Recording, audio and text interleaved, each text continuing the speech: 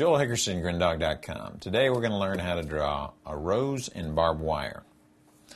First thing is you try to get it a nice dynamic shape that you want. So start with the bulb of the rose, which is kind of an elliptical shape. Stem, which kind of falls, maybe similar to an S. Okay, and what we're doing here is we're using our pencil to get our basic construction elements.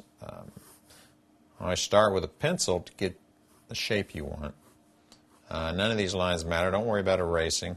We're going to come back with a marker and finish the line work.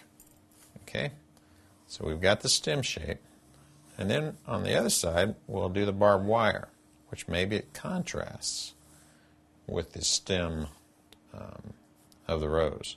The barbed wire kind of goes in and out of itself. All right, and wherever it comes together, sometimes you run into the barbed wire itself. I don't need to do overkill, even though there's probably more barbed wire, more barbs on a barbed wire. Just pick the shape, or pick the barbs where you want to put them, so it doesn't get too cluttered. Okay, and you can cover up the barbed wire every now and then with a leaf. Okay, and once you get your basic construction elements in, and like I said, don't sweat the details when you're doing the construction lines. Come back with your Sharpie. Just pick the lines that you want to use on your finished art, like your rose.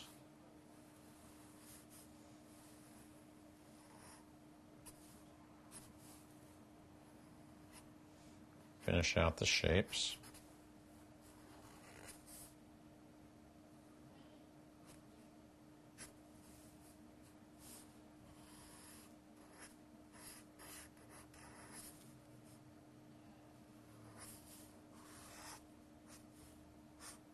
Petals kind of fall away from the center on a rose.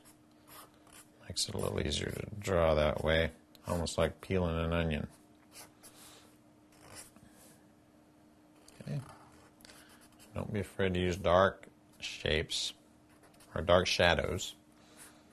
Actually might enhance the dynamicism of your drawing.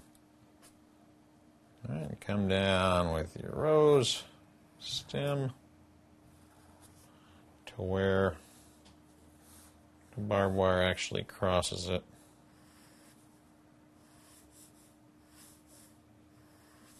Remember, barbed wire has two strands of wire.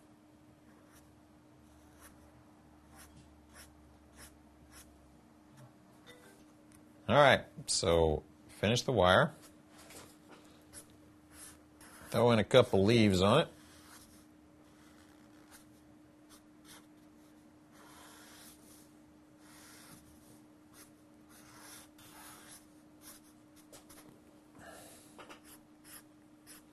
Maybe put one barb to where you can really accent both the wires and the barbs.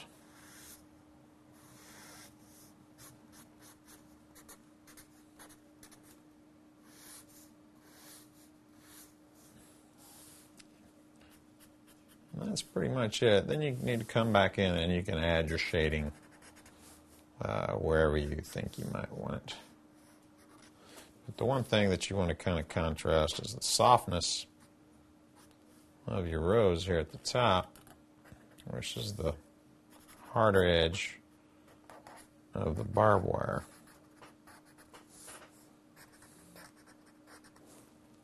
And there you have it. And that's how you draw a rose with barbed wire.